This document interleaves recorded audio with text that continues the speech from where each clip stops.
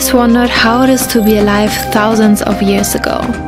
Kashan is a magical city that exactly makes you feel like you're in a different time and offers much more than only the desert. There are a lot of traditional houses to explore, where you can get lost and stroll around for hours.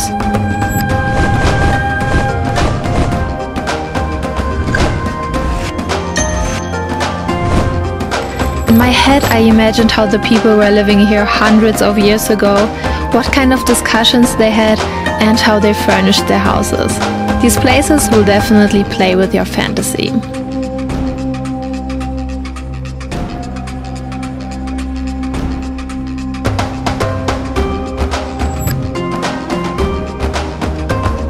And of course there's Kashan's historical mosque and the traditional bazaar, which offers you a perfect spot for an Iranian breakfast. If you ever wondered how the most beautiful historical garden of the Middle East looks like, then you shouldn't skip going to Fin Garden. It's a place to relax and not too far from the city.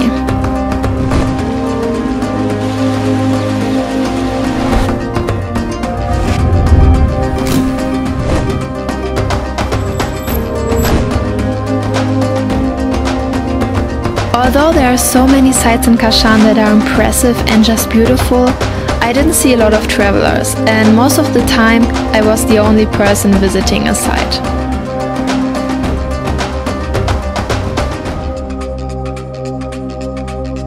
It seems that the city is still quite undiscovered by tourists, which makes it a great time to visit right now.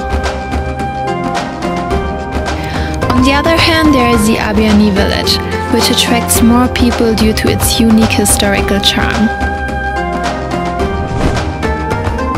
This village is one of the oldest in Iran and has been called the window to Iranian history, and people also say that it's a living museum.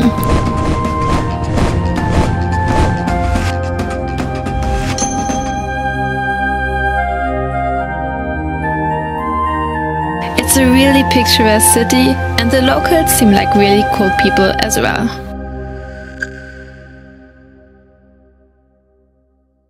Why would you go there?